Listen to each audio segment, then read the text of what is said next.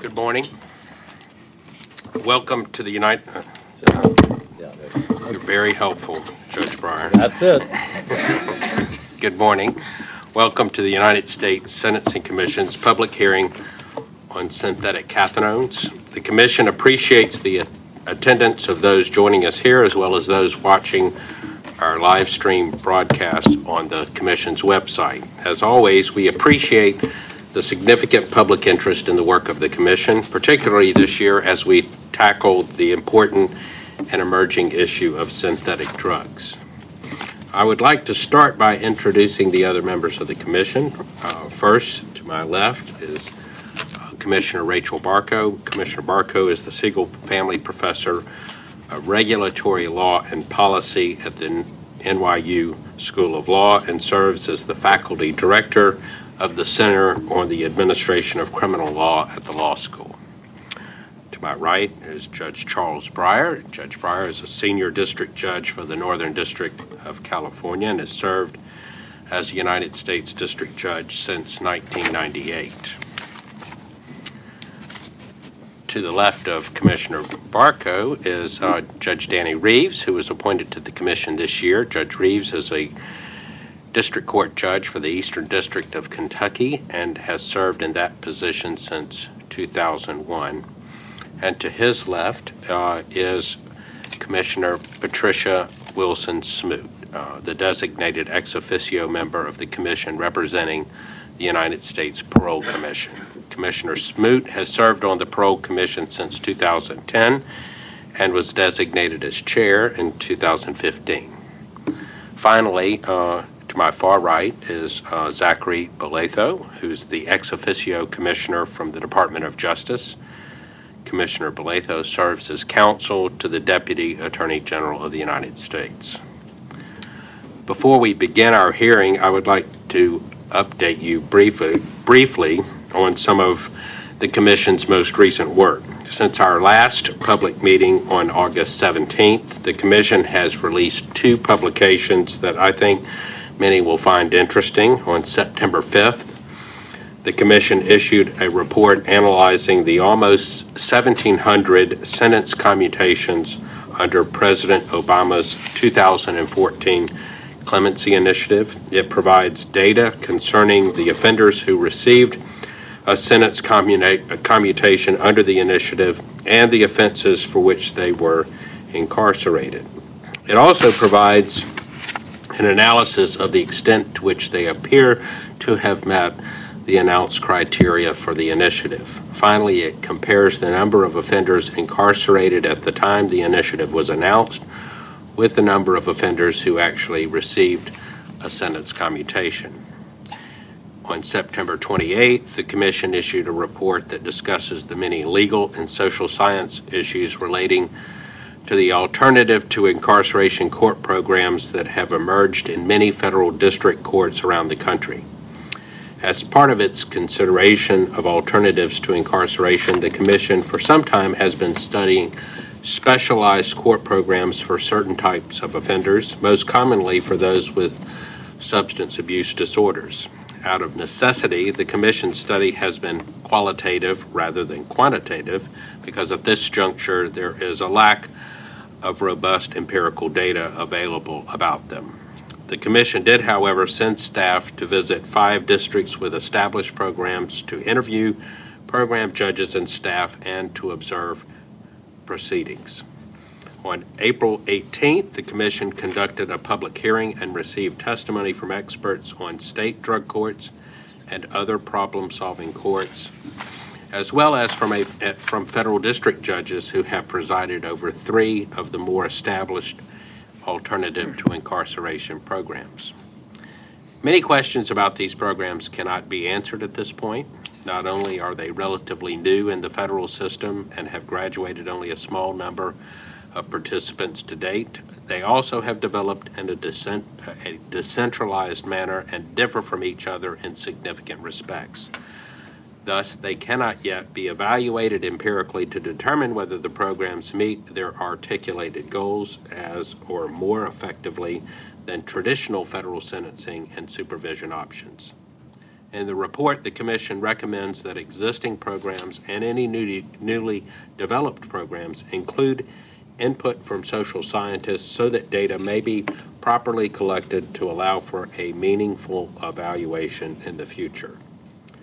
Look for the Commission's upcoming publication, Mandatory Minimum Penalties for Drug Offenders and the Federal Criminal Justice System, and an update of the analysis of demographic differences in sentencing that the Commission performed for its 2012 Booker Report within the next few months.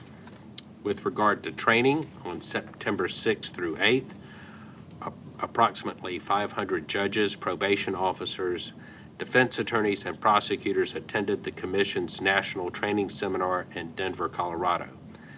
Next year's National Training Seminar will be held on May 30th through June 1st, 2018 in San Antonio, Texas. We hope to see many of you there. Finally, I'd like to remind the public that the Commission is currently accepting public comment regarding 7 proposed amendments to the guidelines. Among the proposed amendments are proposals to provide adjustments in the guidelines for certain first-time offenders, as well as further consideration of the availability of alternatives to incarceration for certain federal offenders. Amendments that would respond to legislation, including implementation of the Bipartisan Budget Act, which relates to fraudulent claims under Social Security programs, and an amendment that would address recommendations from the Commission's Tribal Issues Advisory Group regarding how tribal convictions are treated in Chapter 4 of the Guidelines Manual and the definition of court protection order in the manual.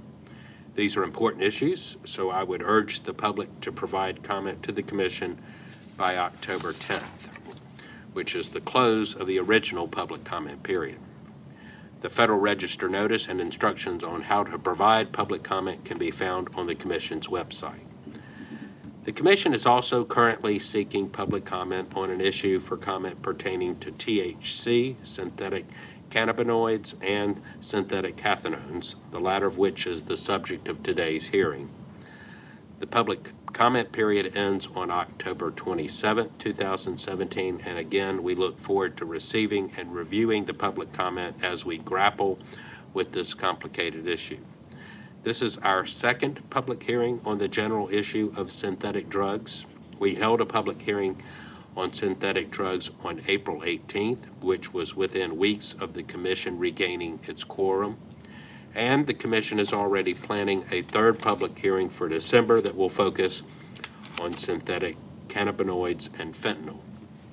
The issues raised by emerging synthetic drugs are very complicated and novel in many respects, and it is essential for the Commission to provide clear and practical guidance to courts on how to properly and fairly account for them under the guidelines. For that reason, we look forward to hearing from our expert witnesses today.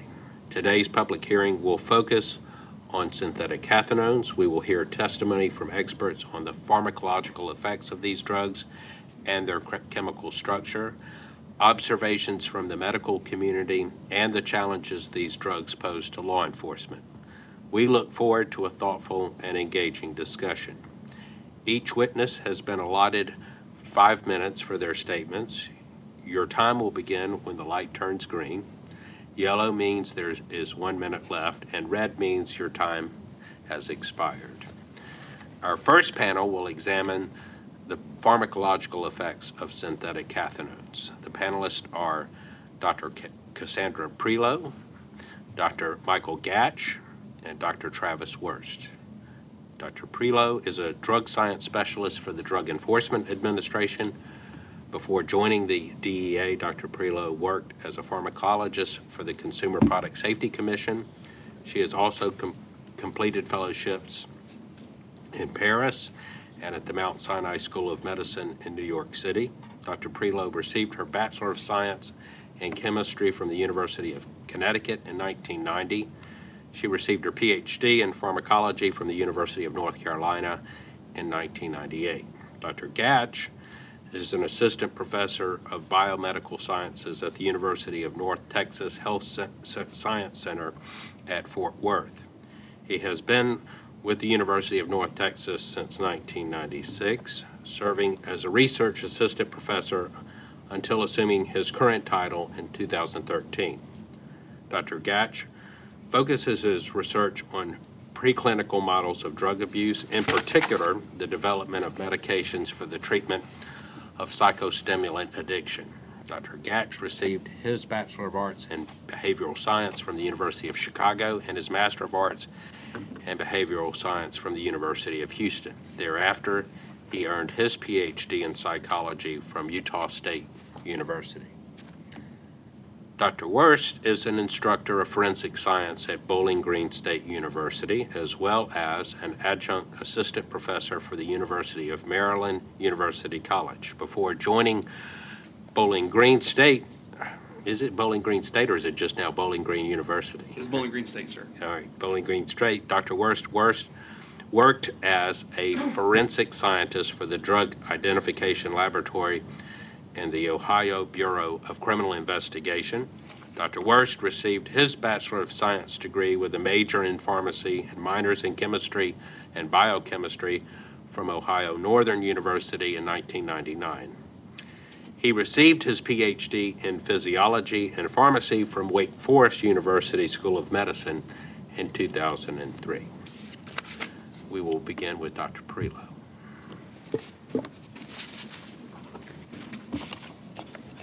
Good morning, Judge Pryor and members of the Sentencing Commission. As already mentioned, I am a pharmacologist at the Drug Enforcement Administration. At the DEA, I routinely evaluate drugs for potential control under the Controlled Substances Act. I also testify across the country at hearings on the pharmacological effects of synthetic cathinones. Thank you for the opportunity to briefly discuss the pharmacology of synthetic cathinones. It is important to acknowledge that the pharmacological and toxic effects of cathinones have not been thoroughly investigated. There are little or no controlled human studies investigating the pharmacological effects of synthetic cathinones. However, publications regarding the pharmacological effect of synthetic cathinones obtained from animal studies have recently increased. DEA has also obtained animal pharmacology data on some cathinones through interagency agreements with other federal agencies and through research contracts.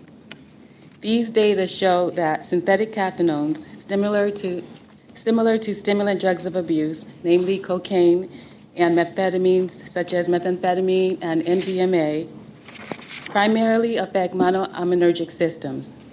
The data attained by DEA on 19 synthetic cathinones show that these cathinones mimic the behavioral effects of both methamphetamine and cocaine. Although the pharmacology, toxicology, abuse potential, and dependence liability of most of the synthetic cathinones have not been extensively studied, the existing pharmacological data show that all synthetic cathinones that have been tested so far possess stimulant-like behavioral effects. Limited studies have compared the effects of synthetic cathinones to MDMA. To my knowledge, two synthetic cathinones, namely ethylone and methylone, have been studied and both fully mimic the behavioral effects of MDMA in rats.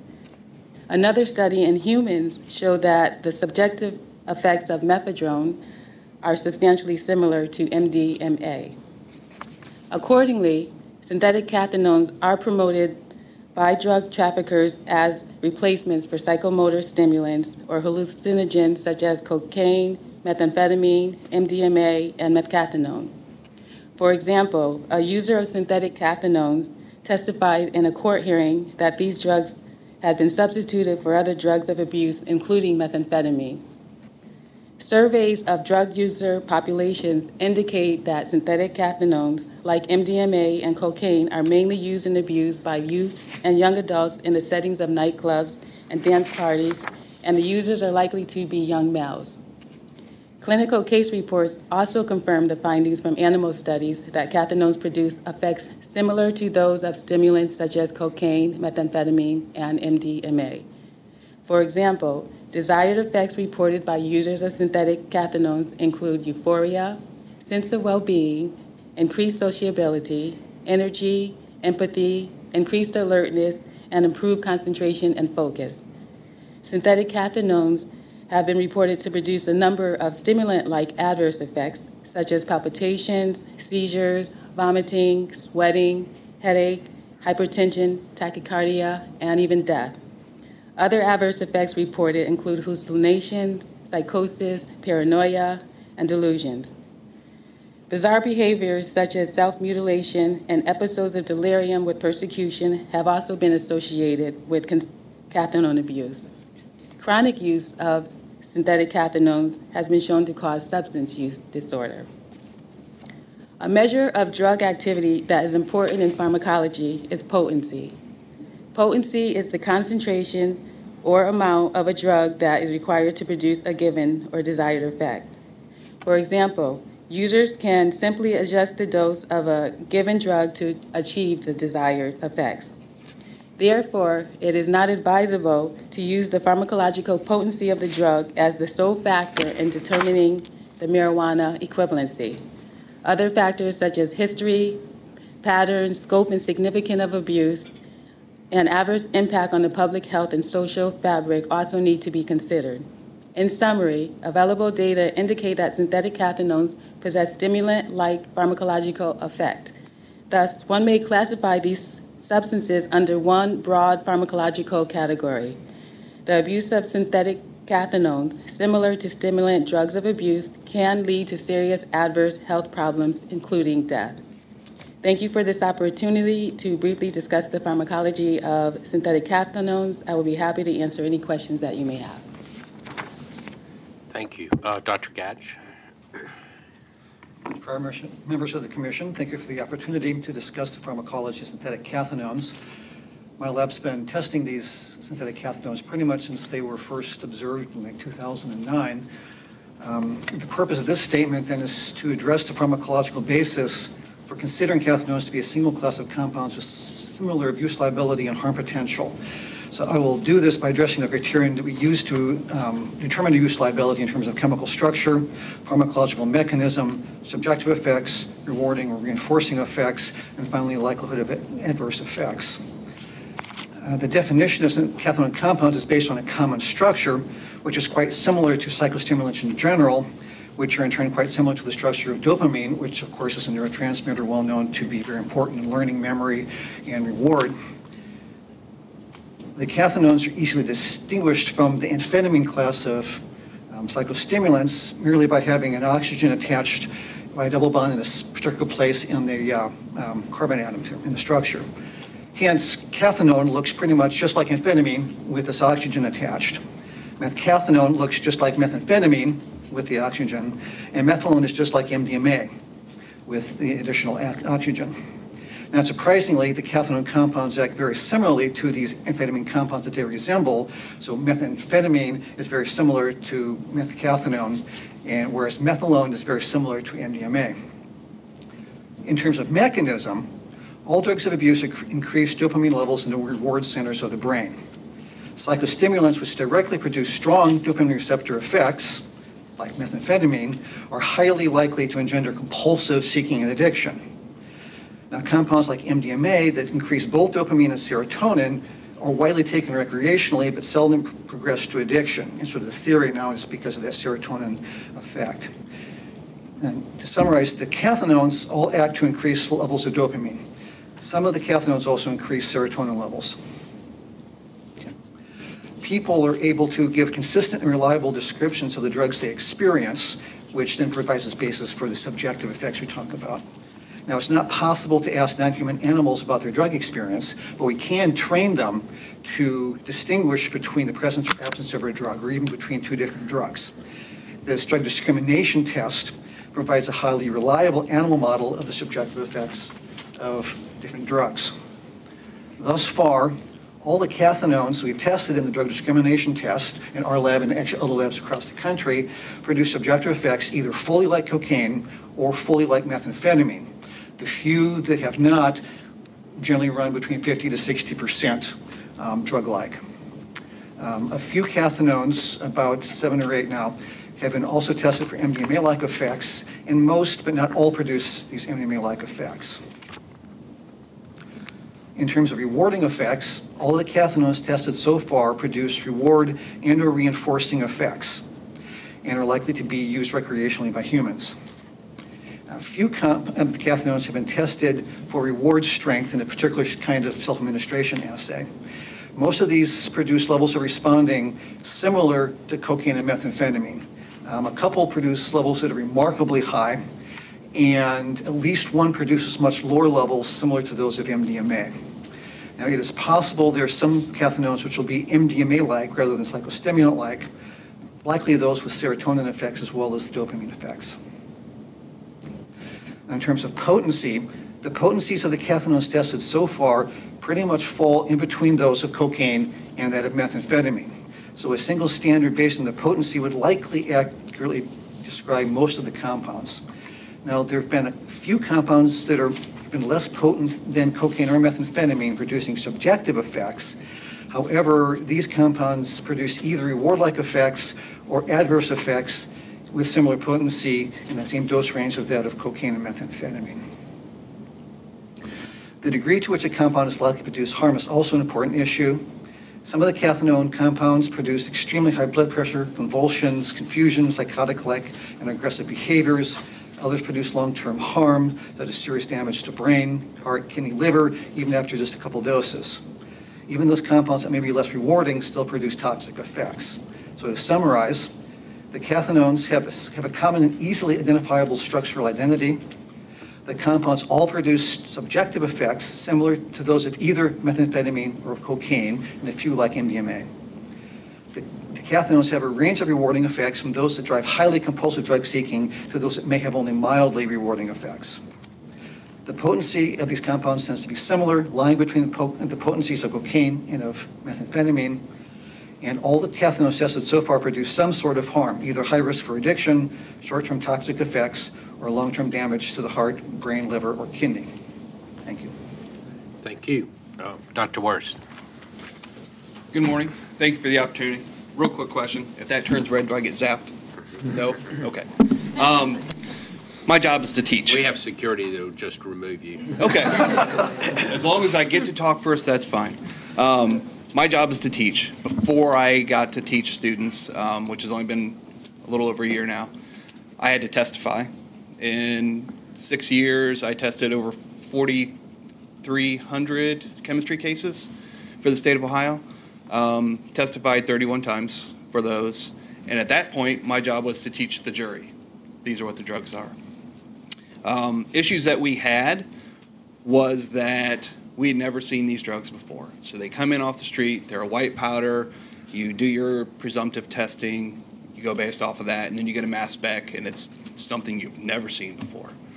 So that took some time. We had to figure out, based on the mass spec, what the structure was, and then classify them. All of that led to the creation of what I provided you, and I called the Pharmacological rule. One of my pharmacy professors that I worked with had the idea, can we make a large class of cathinones? Because the core structure of this compound should bind to the receptors, should have an effect. All cathinones share that common core. So we went to the State Board of Pharmacy, who has emergency scheduling rights in the state of Ohio, wrote up what we're calling the Pharmacological rule, presented to them, and it's now out there. Now, some of my lawyer friends say it's not been tested because everybody keeps pleading. It's not actually gone to a court of law. It's not actually gone through an appeals process. From my point of view, if it doesn't make it to the court of law, it's still a win, right? Because they're off the street. So the issue that my colleagues are addressing, structurally, I think we can make a cathinone class. Pharmacologically and behaviorally, it gets a little dicey at that point because these effects are different. Dr. Sprague, who I actually work with now, again, 25 years later, and both a little bit more gray, is currently doing animal studies with methylone because it's just like MDMA. He studied MDMA for 25 years, and it causes you to essentially boil from the inside out. Methylone does the same thing. So these drugs are very similar to MDMA. They have stimulant properties. that are somewhere between cocaine and methamphetamine. I guess ideally, they would have some sort of comparison to one of those three drugs. I just kind of feel bad for the committee because you have to decide where. So that's all I got. Thank you. Thank you. Okay, questions? Well, I have some questions, maybe of Dr. Wurst. I mean, our job is to try to figure out, as you point out, where it fits in this panoply of harms. And I thought your article was very interesting because it suggests to me that we're almost on a fool's errand, because you can start and then there could be this tweak, this could be changed slightly, who knows what the discernible effects are, it may be highly individualized, and suddenly we're assigning penalties to very different things in which maybe the penalty is the same. I don't know where we go from here. I think we're trying to figure out some rules that we can put into place that won't depend necessarily on some chemist out there figuring out how to tweak it and therefore escape the impact of the rule. I don't know whether you're the panel who's going to talk about behavioral behavioral aspects of it. You've identified some of them.